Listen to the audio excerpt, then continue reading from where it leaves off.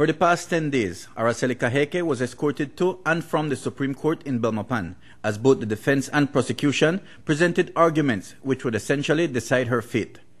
In the end, it all came down to a witness statement allegedly given by this man, Brandon Budna.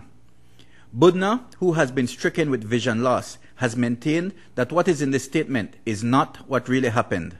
Dickie Bradley then objected to the statement being used. In fact, what was transpiring in court, I felt that I ought to object to the statement being tendered. And so the prosecution put forward their arguments and their submissions, and I put forward my arguments and submissions, and the judge said he would give his decision at a later date, this day. And so no doubt, based on all the submissions and the cases and the arguments that occurred from both sides, he went and did his own research and looked at the law. The law argued from my side, the law argued from the other side.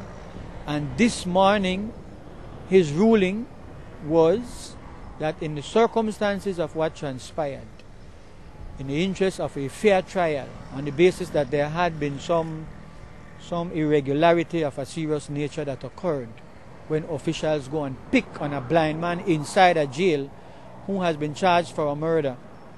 He gave his reasons and he quoted the law on the matter. And his reason was that he would not allow the statement to be tendered.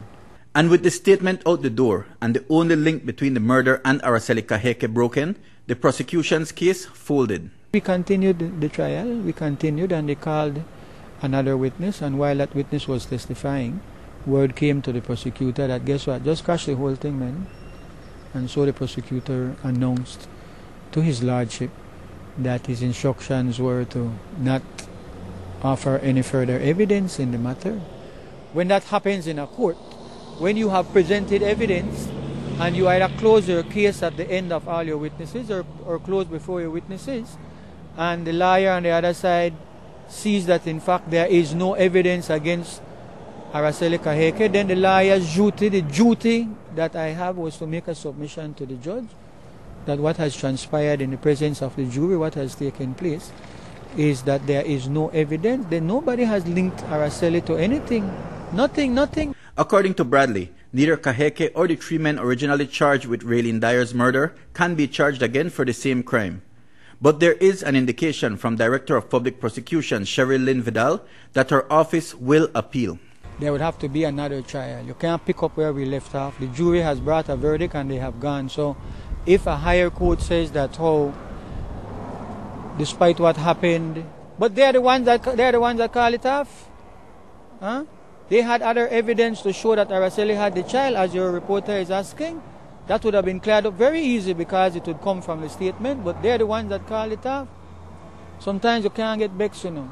While the Supreme Court has freed Cahueque and the three men who were accused of Raylene Dyer's brutal, disturbing murder, emotions on the streets are flaring.